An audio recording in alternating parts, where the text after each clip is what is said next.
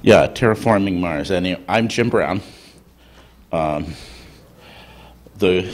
course, the goal is to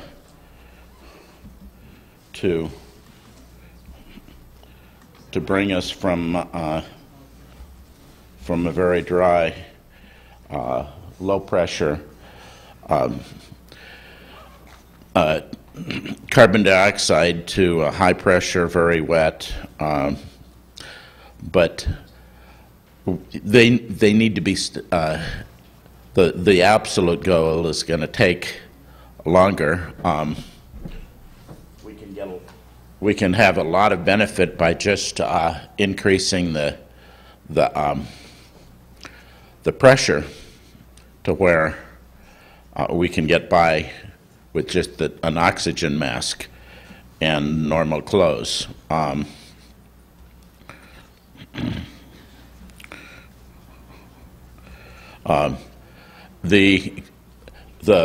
What we need mostly to do that would be I'm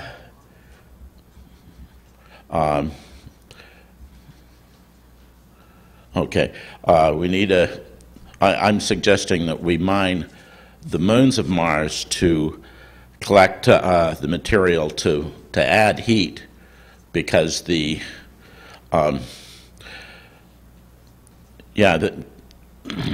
anyway, I want to have an orbital reflectors to warm up the poles.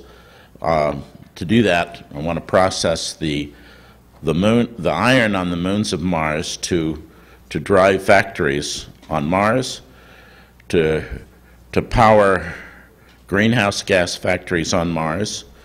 Now, I looked at iron, aluminum, and silver. Aluminum looked at first like it would be the most practical, but it takes more than 20 times as much resources to do that. Anyway, I'll talk more about that. But it's also, we also want to give the homes and settlements on Mars lots of power, and I can do that at the same time. There are other advantages. Anyway, terraforming means to make the conditions more Earth-like, better for life to survive. Not all locations were truly fit for humans to live in without lots of equipment on Earth, or at least heat.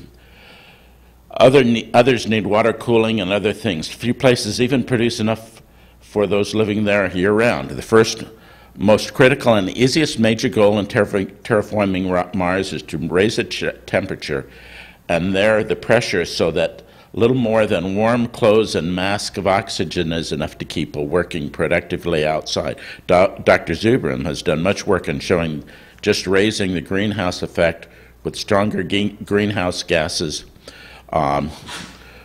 is enough to do this, but it takes quite a while for that to fully outgas very much of the carbon dioxide and water.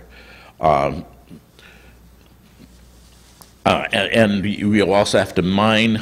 It takes lots of electricity, and you have to mine the resources to feed the factories that you first have to build, which take lots of power too.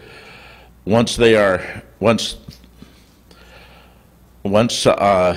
lots of greenhouse gases, then we can warm up the deeper regolith. But first, we need to. First, most productive would be to first warm up the poles. Mars once had a very thick atmosphere of carbon dioxide and water, and water once flowed in large rivers. She had a vast northern ocean. Most of these are tied up in the permafrost, bonded in the soil of Mars. More is tied up in the poles. The latter can very quickly be released with heat, just a heat there. Just a little under the surface, Mars stays cold enough for carbon dioxide to be tied up in a permafrost-type bond with the soil. The carbon dioxide and water tied up will take longer to fully come up. But the more warmer the surface is, the faster this can happen. The atmosphere of Mars currently only has about 30 times as much carbon dioxide per surface square inch as on Earth. This is still a modest level. As the initial temperatures rise, carbon dioxide and more powerful water will be released. As this happens, the greenhouse effects increase and give Mars a serious greenhouse. Yeah, and she needs at least 5 to 10 degrees to really a rise in temperature to start a runaway greenhouse process. Anyway, I did a paper describing how to mine the moons of Mars a few years ago, mostly mining iron to produce concentrating solar thermal turbo generators, or solar dynamic factory, and the factories to make them. I showed I can recover the energy in about 4 days, primarily processing iron and some nickel. If it is a captured asteroid, there'll be iron and nickel there, and it looks like it probably does have it. Then I went on to show about every month and a half, 2 months, we could make one about 20 times as big, at least. Yeah, starting with a 10-ton system generating 1 megawatt multiplied by about 7 times, you were getting up into petawatts of power. So after about a little over a year, I'm talking about a modest number of, or quite a few, but a modest number of different parts to do this. And most of that can be done very automated. And with almost no gravity, it's much easier to assemble it. Anyway, I can cast off some of the older versions as I go, getting up into the high megawatts, terawatts of power for the settlements. This drawing, the top half of this drawing got put into my paper that was published, but the bottom half is missing, which is more critical. It's actually shows more how, but I put together something that could process the regolith with little more than having to pour it in. It separates use magnetic, make sure it's not too big. Then it separates the moderately magnetic to very slightly or not and non-magnetic. The non-magnetic you can normally turn right into clear glass, but the very magnetic is the iron that I'm mostly interested in. Iron, if it's undifferentiated, then there'll be iron and nickel in it.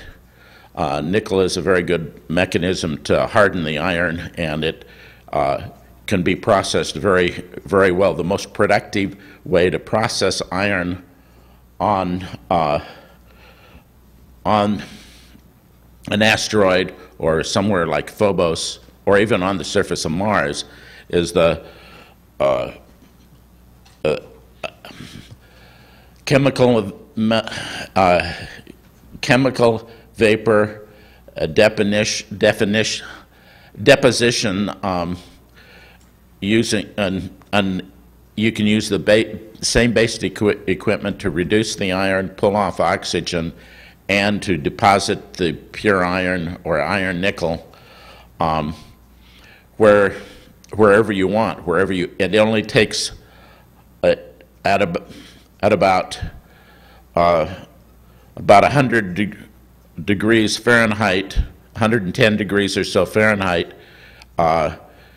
it forms it forms a liquid with with 5 atoms of, or yeah, 5 molecules of carbon monoxide and 1 molecule of iron. You can vaporize this by lowering the pressure, blow it onto a heated surface at about 110 or 210 degrees or so Fahrenheit, and it will, that's okay, and it will deposit the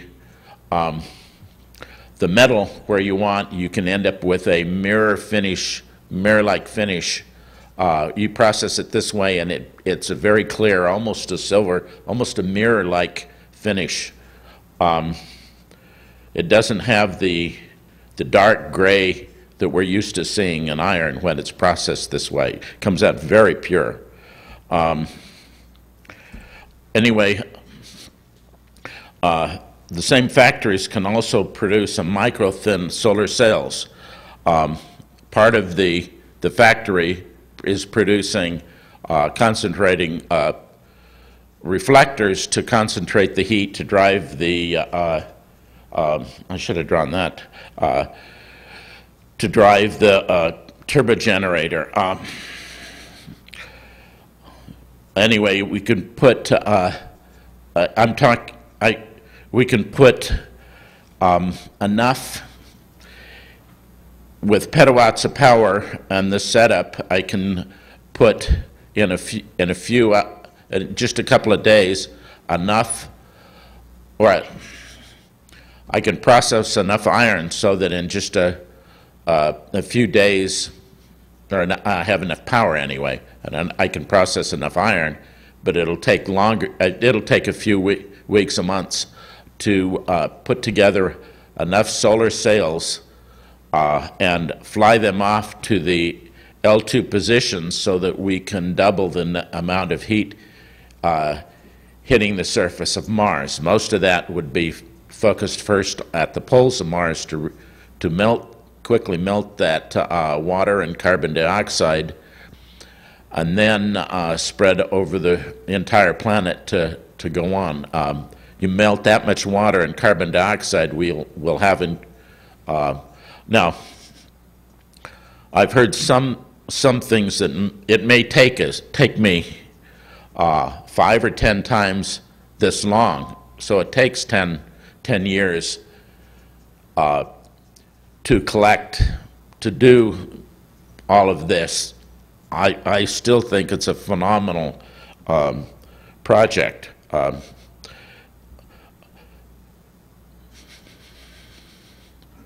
Anyway, there is so much frozen carbon dioxide, even snows at the poles. It's so cold there. Water vapor is the greatest greenhouse gas on Earth.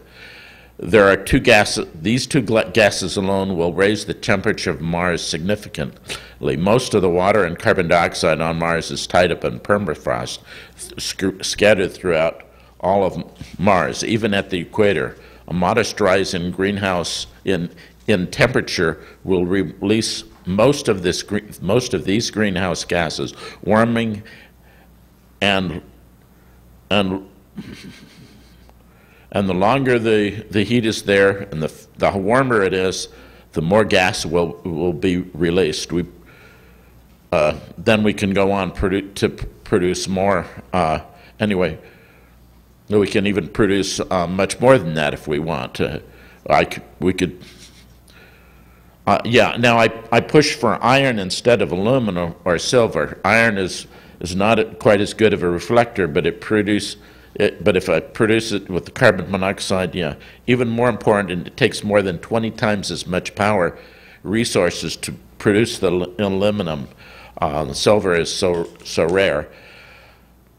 There are many other advantages to developing the moons, especially Phobos. Mining the moons of Mars to produce iron also produces lots of oxygen,